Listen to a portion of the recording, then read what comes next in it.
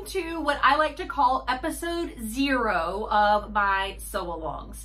This is kind of all the stuff that you need to do to prepare for sewing. So when we jump into the sew-along here in a week or so, you will have everything prepped and ready to go, and we're gonna just hit the ground running with sewing. So in today's video, we are gonna talk a lot about the pattern. We're gonna talk about ideal fabrics for the pattern. We're also gonna talk a little bit about getting your pattern to fit, knowing what size to cut out and any initial alterations that you are gonna have to make. So I'm gonna be using my fast fit worksheet. You can get it off of my website if you want to use one as well. I am also gonna be using my ditto form so you guys can see almost exactly what it would be like if you were to tissue fit the pattern on my body, because the ditto form is an exact replica of me. So we'll get the initial kind of circumference fitting taken care of with the fast fit worksheet, and then we'll fine tune everything over on the ditto form. So we have a lot of information to cover in just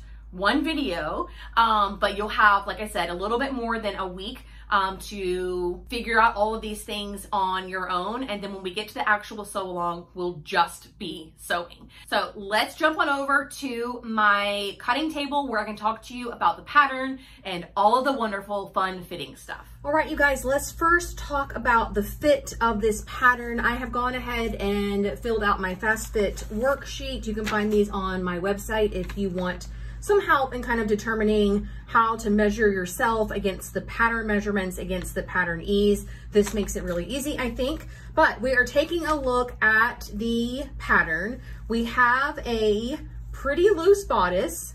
The waist is taken in by the elastic, and then we have a very loose fitting skirt. Same thing with the sleeve, pretty loose fitting sleeve. So we're gonna try and keep some of this in mind as we determine our measurements. The other thing that I wanna point out is it looks like this elastic casing is a little bit long for her body. So that makes me think that the bodice might be a little bit long as well. The finished garment measurements are printed on the pattern pieces. You have your bust on your bodice front, piece number 1, and you have your hip measurements on the skirt front, which is piece number 5. You do not have any waist measurements, but as you can see, these lines are perfectly straight. So whatever the bust measurement is what your waist measurement is also, because this is a straight line and these are straight lines too. So you just go ahead and apply those both places. So for my measurements, it turns out that what I need to cut is a size 18 in the bodice. For the waist, so I was in between sizes on the waist. I went for the lower size, which is what I always do in big 4 patterns. If you're in between, go the lowest size.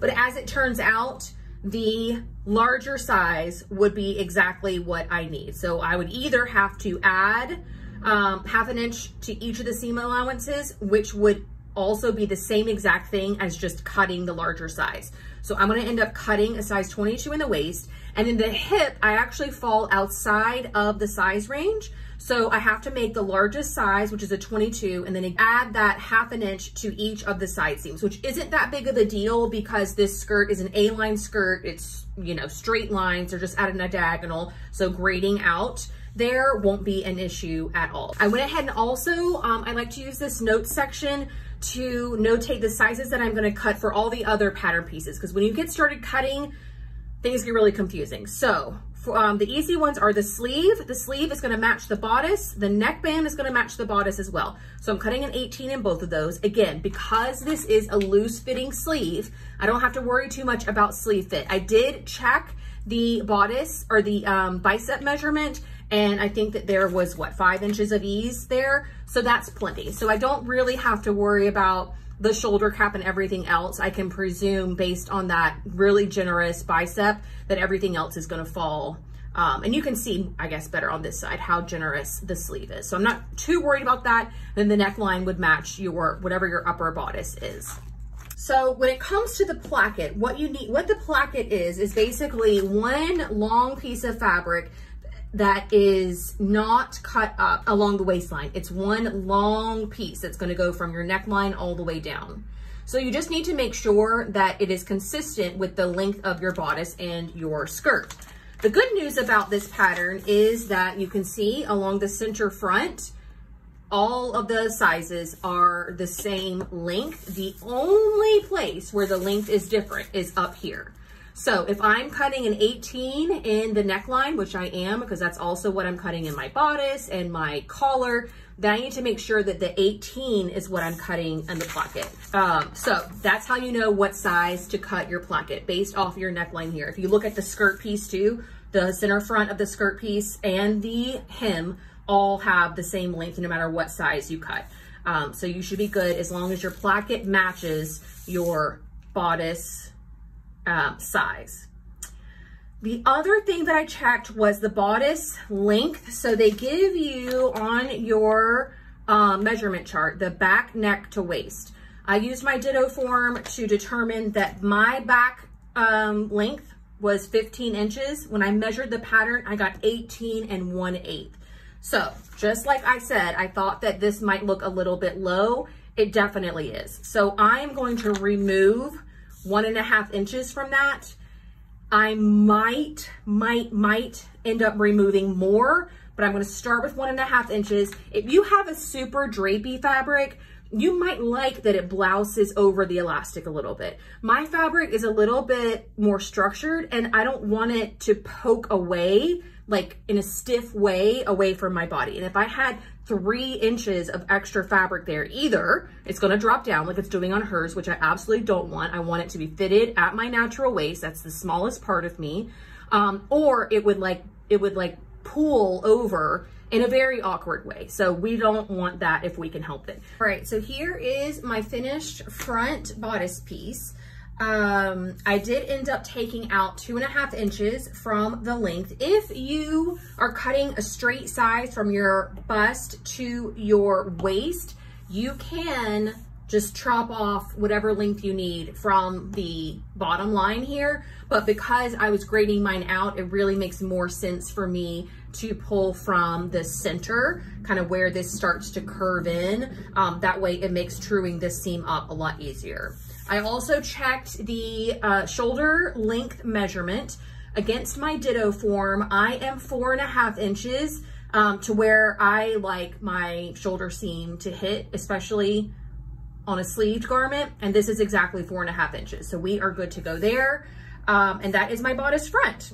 I will take my back piece, go ahead and remove that 2.5 inches. And then once that is done, then I will just take these two things, line them up so everything matches along the side seam, and then just kind of mimic the curvature here so that I know that they match and I don't have one that's like a little bit more like where, I don't know, just so I know it grades out in the same places and at the same degree.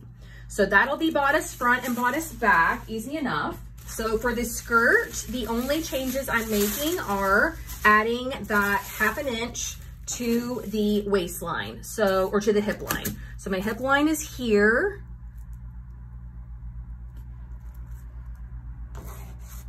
And I just will add some extra tissue paper here and measure. I just use the leftover tissue paper from what I just chopped off. I don't like go out and get anything special for this, but I'll just lay this under here, tape it all along, and I'll be grading out from a 22 to a, what would be a 24 somewhere in this area here.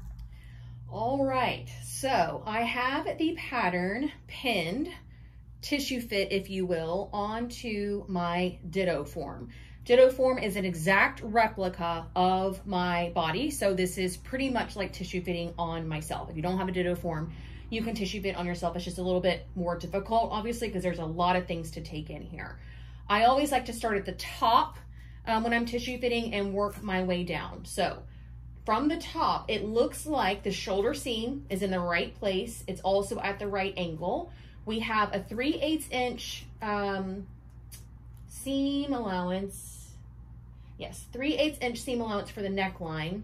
And it's not perfect on when you're tissue fitting. You're just kind of getting close. So we're very close there. We also have a 3/8 inch seam allowance along the center front. So we have that there. Now I am looking at lengths. So if you can see, the bust line is right here.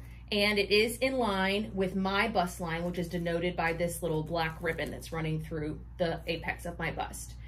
Then if we come down again, remember I had all those concerns about it being too long?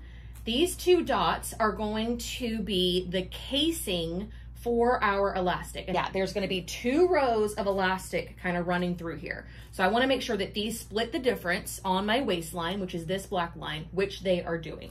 So everything's looking really good on the front. The arm side is nice and big. Here, I'll turn it to the side. The arm side is nice and big for a sleeve. If I were making the sleeveless version, I would be a little bit concerned about how much ease is through here. But because I'm adding the sleeve, you kind of need that in order to move in that sleeve and to have your shoulder joint kind of be able to raise your arm and let it down and, you know, all of that kind of stuff. The side seam is lining up with the side of my body. I mean, this is a blousier top, so it's not going to be super fitted. So for all intents and purposes, that looks good. It's when we get to the back that I have a little bit of a problem, and it's actually big enough of a problem that you guys can't even see. Okay, there we go. Look how much longer the back is than the front. And you can really see it from the side. Do you see how this is all tapering back? From what I can tell, that is not the intention of the design, the pattern design. It's all supposed to be nice and level. So what I need to do is come in here and measure the difference and take up the center back, kind of do a wedge. It's almost like, I guess it's like a sway back adjustment, but I don't have a sway back. So it's not that. It's just, I don't know. The pattern was drafted longer. I don't know. It's hard for me to assess the why this is happening, but I do need to take this up a good, probably another inch in order for all of this to kind of come up like this and be straight across. Otherwise, the elastic casing that's going to come through here is going to serve as the anchor. It's going to pull all this up, and then I'm going to have all this pooling on top of the elastic, which I didn't want in the front, which is why we took all that out.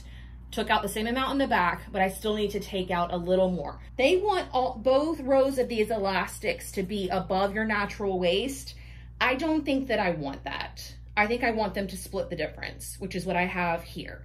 So I'm going to just kind of modify this to be how I like, to where I'm more comfortable having elastic along my true waist rather than a high waist. You can tell I don't have a very long waist anyways, so I don't want to take up too much more of that space. So I'm going to leave it here and then adjust the back. So that might be something that you guys want to check out too. If you normally have to make back length adjustments, this is definitely going to be one of those. So I'll just measure the front waistline wherever it's hitting, and then I will match it up to the back and make that adjustment before I cut my fabric.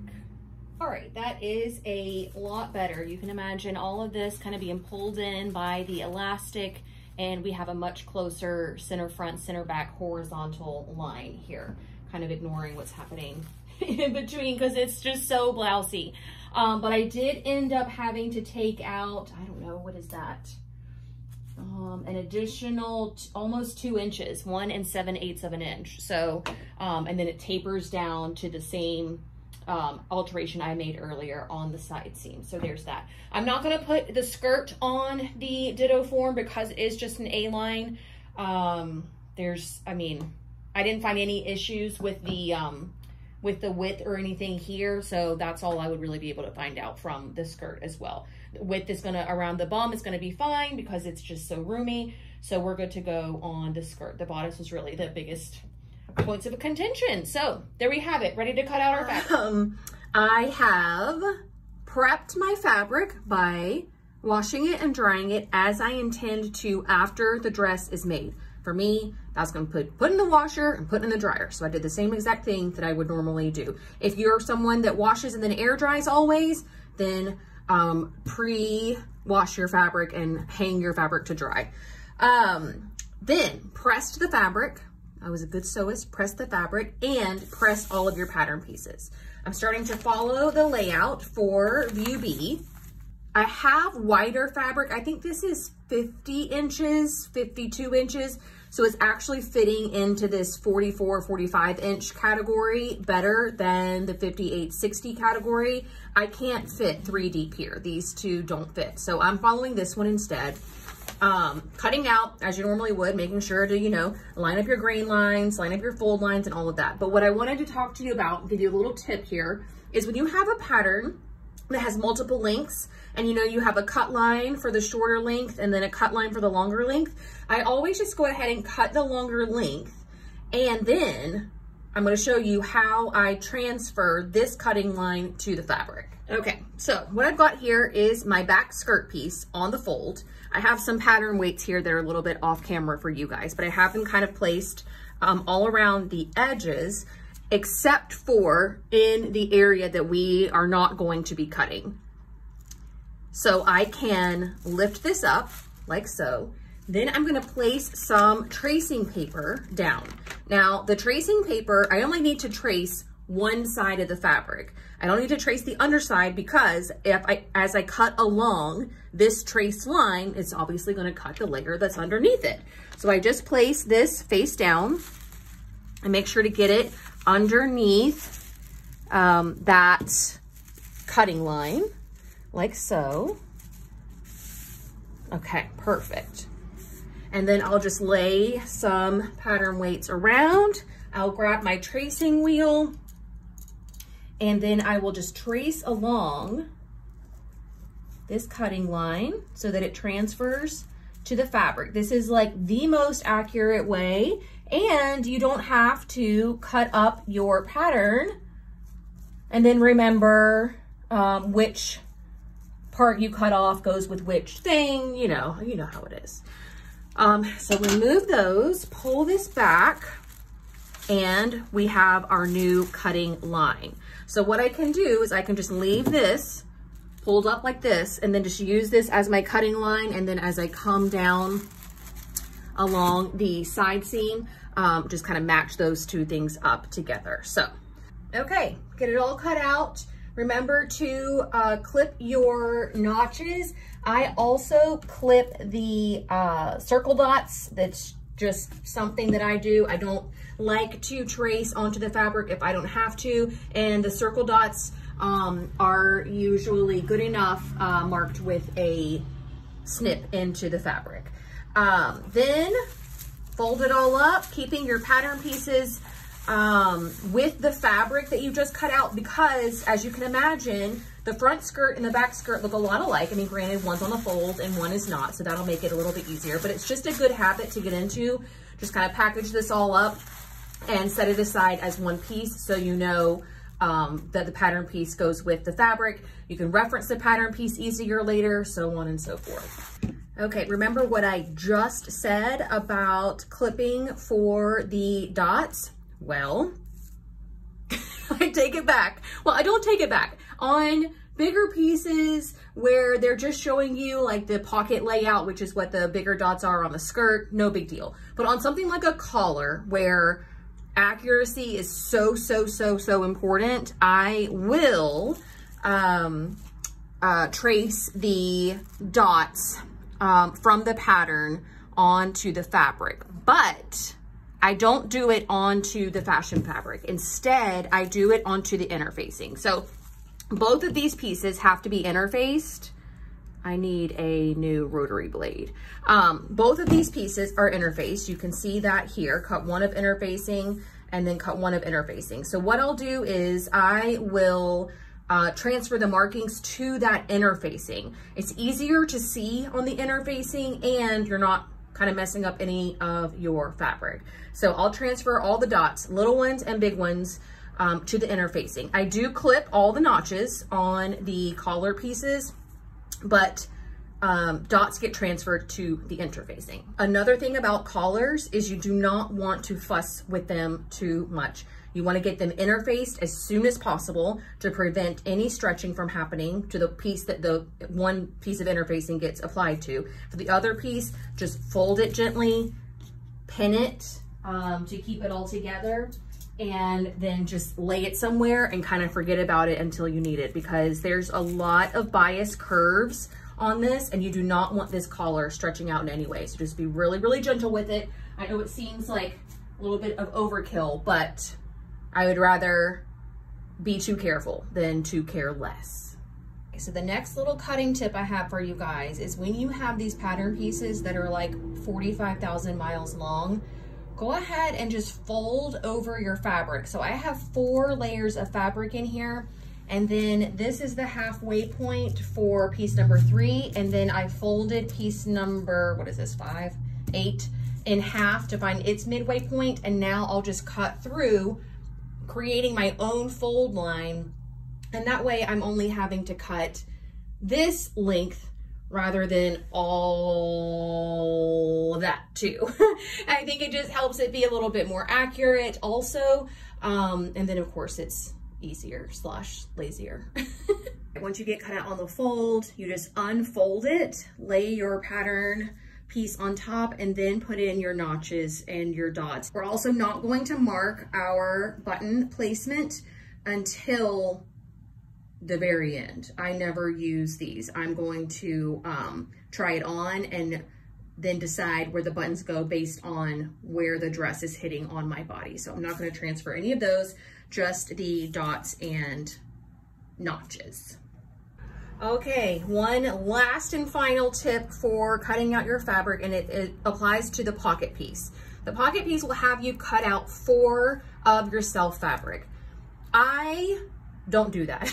I actually treat it more like a lined piece. So I'll cut 2 of the fashion fabric and then 2 of like a lightweight, slippery kind of lining fabric.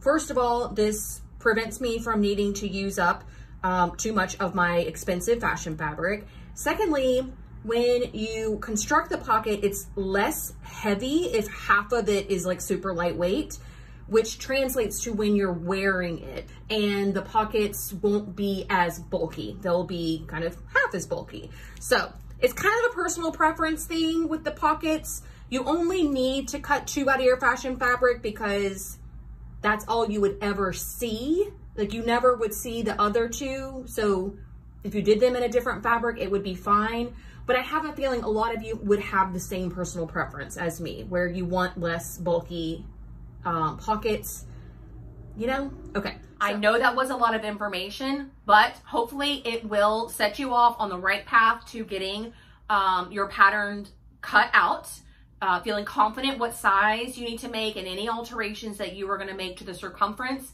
any things that you are going to double check on the pattern for yourself, as I have done for myself on the ditto form. And then you can also get all of your fabric cut out. I will see you back here in a couple of weeks for episode 1 of the sew along, where we will start working through this pattern together. I cannot wait to get started with all of you. I'm so excited about this one. Shirt dresses are one of my favorite things to sew ever. So I'll see you back real soon. Bye.